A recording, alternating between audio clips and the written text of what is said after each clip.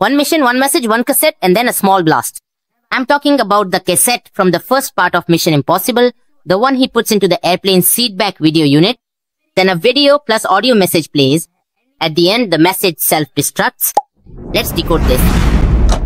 As soon as the cassette is inserted into an authorized playback device, its media output pins first make contact with the player and the cassette receives power supply. The microcontroller inside gets activated and the first thing it does is send a signal to the security chip.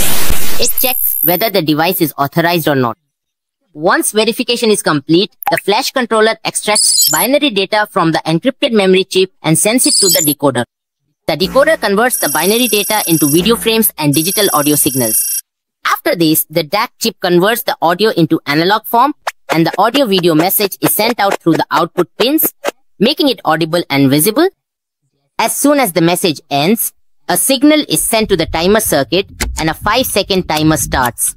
As soon as the timer ends, the timer circuit sends current to the nichrome heat coil, which heats up rapidly and ignites the nearby nanothermite strips made from aluminum and iron oxide, causing them to burn within nanoseconds and generate heat up to 2500 degrees Celsius.